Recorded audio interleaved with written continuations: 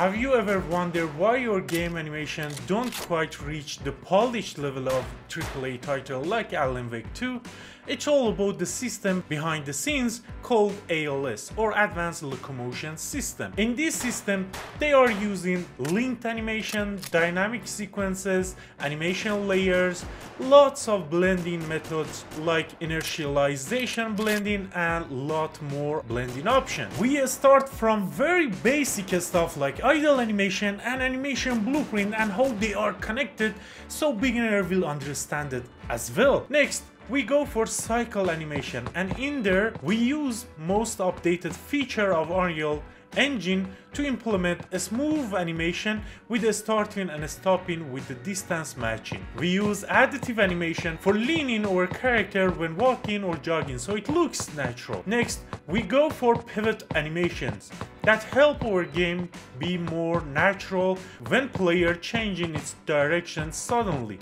Next, we go for most advanced and accurate turning place system that use curves and root motion for having close to reality turn animation. Next, we implement all of the options for crouching as well. We will master jumping animation by integrating distance matching for a smooth and realistic airborne movement. Next, we go for gun and aiming, and we will use again layers for that so our code looks more organized. Next, for the foot, we do a advanced tracing so foot always on the ground even if it is on curved surfaces. Next, we do a weapon animation like reloading, firing, and so on. Next, we go for audio, for example reload audio, fire audio, footsteps, so if the speed of our character is less, so the volume of the foot sound less as well. Next, we implement visual effects like impact on concrete or glass,